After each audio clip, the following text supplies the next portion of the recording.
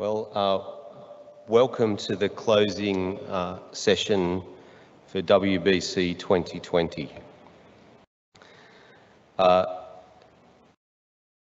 People will have seen the public health announcement that I sent out, or the organising committee sent out earlier this afternoon, that there were at least two people at the dinner last night who have notified as positive cases for COVID-19. That email tells you what we're required to do based on Australian or the Victorian public health rules. So basically, if you have symptoms, you should test. If you don't have symptoms, they reckon that you can test if you would like.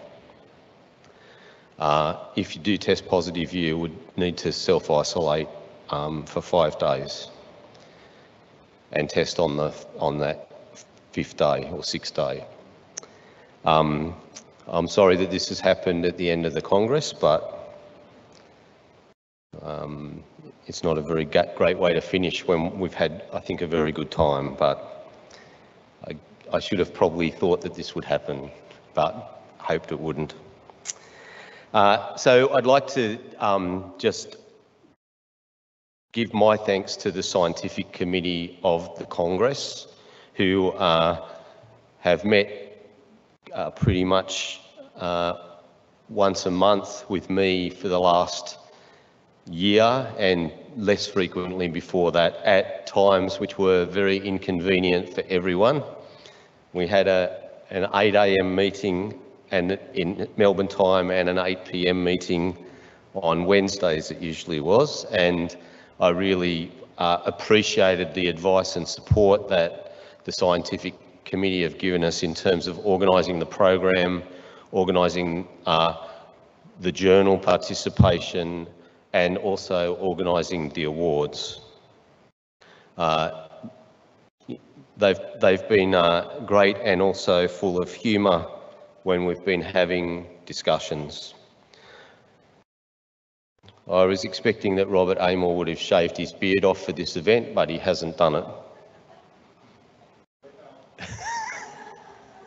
Because his beard got longer and longer every meeting we had, not during the meeting, but between meetings. So I just want to record that those people, who were generally mostly working commission coordinators, were of great support to me and to the conference more generally. I was going to announce all 30 plus awards, but I think that might be a little painful for everyone. So what I will do is I will post the award winners on the website for best papers in category, best paper in track, and a number of awards for W78, part of the conference as well. But I did want to announce one award that was decided, was it yesterday, Matthew? It seems like a long time ago. And that's the Smart Building, Smart Construction Innovation World Cup winner. And that was Vinay Venkatram. And he's the CEO and founder of a company in Denmark called Leapcraft. So we'd like to congratulate him.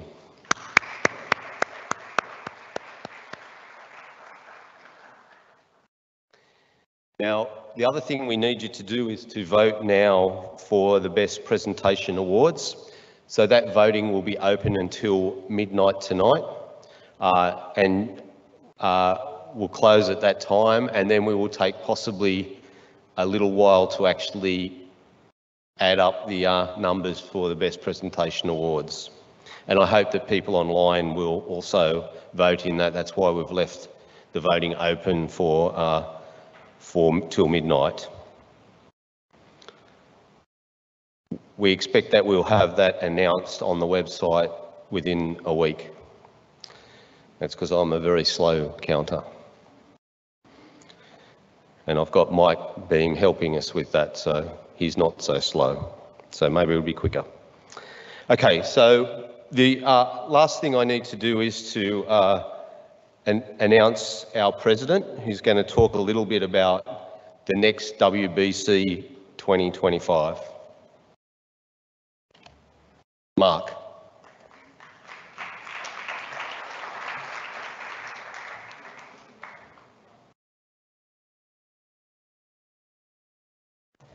So you saw my during COVID picture and my post-COVID picture. So a few things that we need to do. So we had a great conference for the last 4 days. And of course, thanks to Ron and his team, that they have put together with tremendous efforts this wonderful conference for all of us. So first of all, before I say anything further, I want to give him a big round of applause.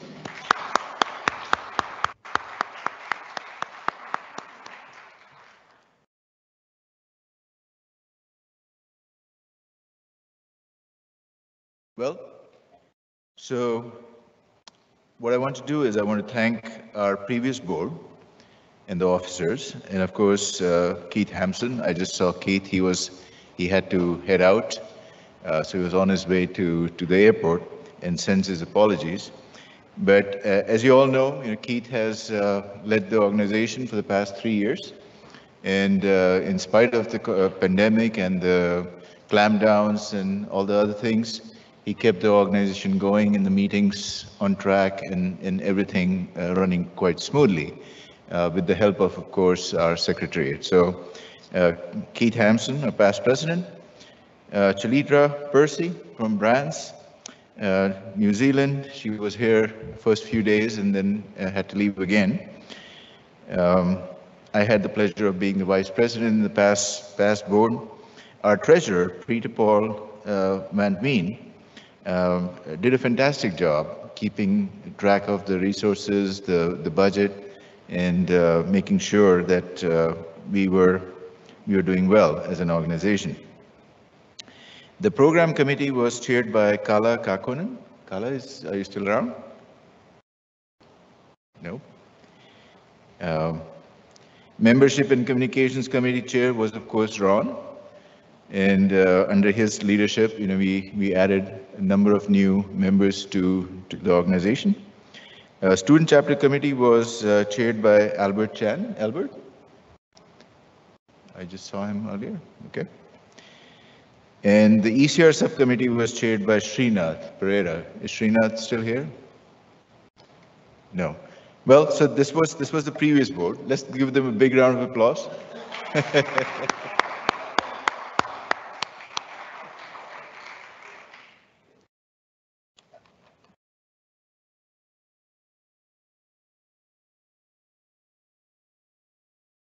And this is the new set of officers.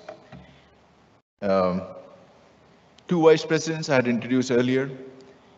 One of them, of course, Ron Wakefield from RMIT. Patricia Tsotzopoulos from University of Huddersfield. Patricia, yeah. Treasurer is going to be Paul Chan from TU Delft in Netherlands. Program committee chair is Kim Hopol. Kim is not here. He's from Aalborg University in Denmark. Keith Hampson has graciously agreed to stay on the board as the past president. So we are lucky to have him and his experience. Chair of the Membership and Communications Committee is going to be chaired by Kathy Mitchell from University of Cape Town. Unfortunately, she couldn't come either. Chair of Student Chapter and ECR Committee is Srinath Pereira. Chair of the Third Party Funding Task Group is going to be Michael Lacasse. Michael also could not be here. So that's our team moving forward for the next 3 years. So let's welcome them. Give them a big round of applause, please.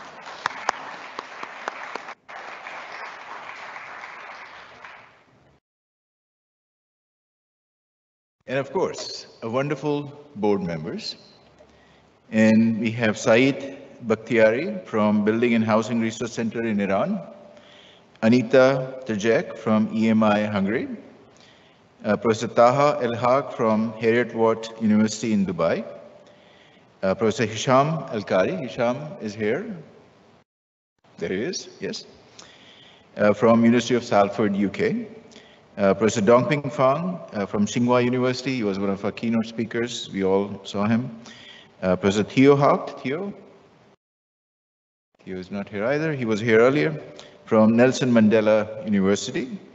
We have Bart Englere. Bart is here, yes, from Belgian Building Research Institute in Belgium. Thomas Kirmaier. Thomas was here earlier, but he's not here today, right now. He's from Fraunhofer Information Center for Planning and Building in Germany.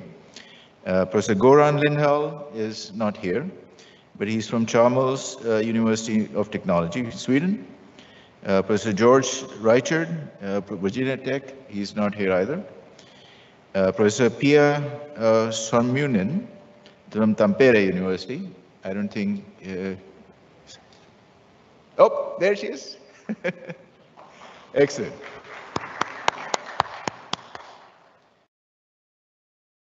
Professor Monty Sutrisna. Monty was here earlier. Monty, there you go.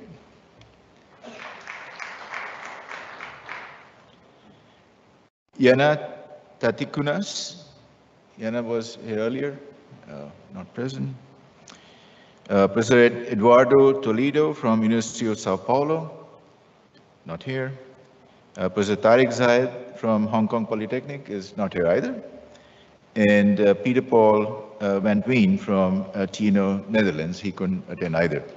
So these are our board members going forward, excellent board members to represent all of us.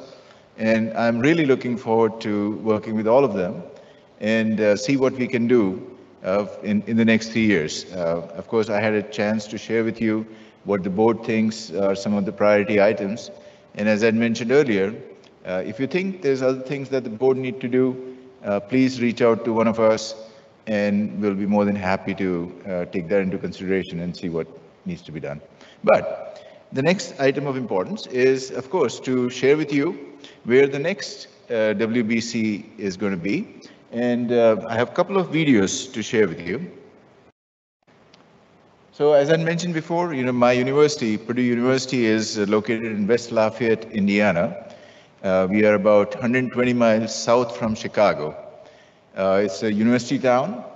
And if you go 60 miles further south from there is a city called Indianapolis, a beautiful city.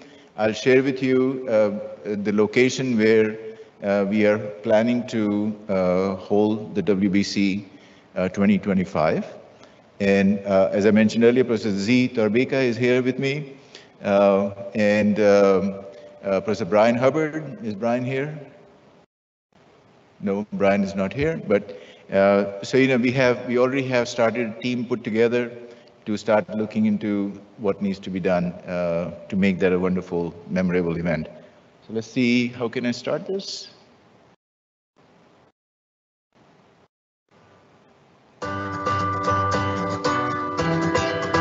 The city of Indianapolis.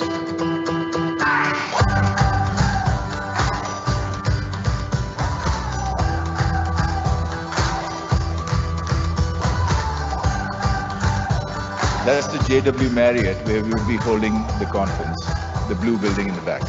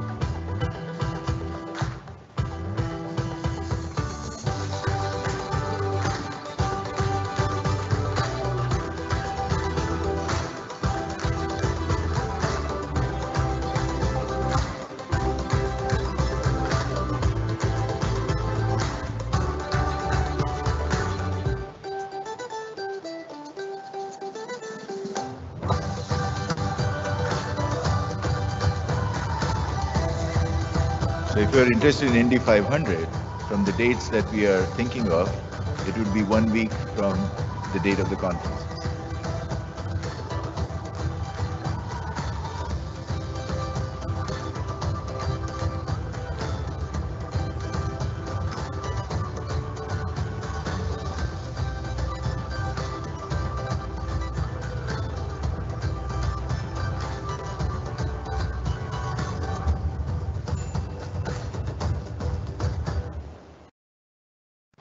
right, I have one more.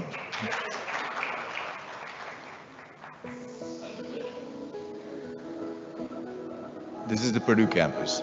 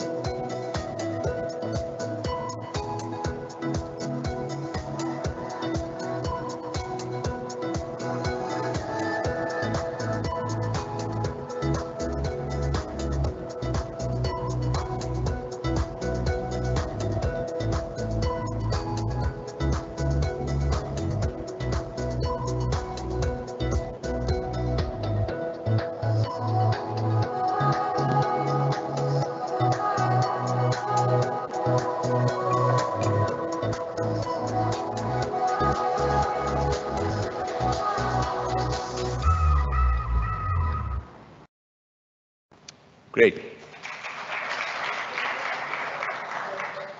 So that was just a trailer of what is to come. We look forward to welcoming all of you and those who are online as well to come to Purdue, visit us for the WBC 2025. And I also want to thank you for coming to this conference and staying till the very end. So it is my duty now to hand it back to our host, Professor Ron Wakefield. Thank you.